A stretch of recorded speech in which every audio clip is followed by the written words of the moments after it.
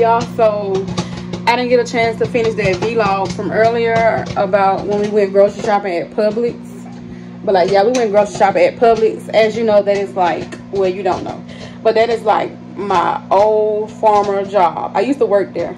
So like, I saw like a few of my cringy coworkers, and one of them, the first thing she said to me was, "Where you work at?"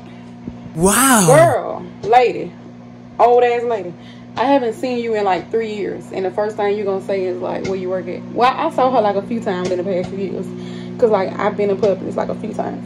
But that's the first thing she asked me, "Where you work at?" Is that relevant? Like, you're not gonna ask me like, "Hey, how you doing? You know, how you doing since you had the 2 children?" Like, blah blah blah. Like, why the f is you worried about where I work at? I started saying I'm a prostitute now.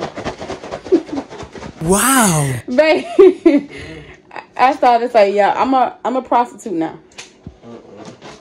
Cause like, why are you worried about where I work at? I started to say, yeah, I'm a little prostitute. I work on the corner. The corner. Work on the corner. Yeah. Let me stop.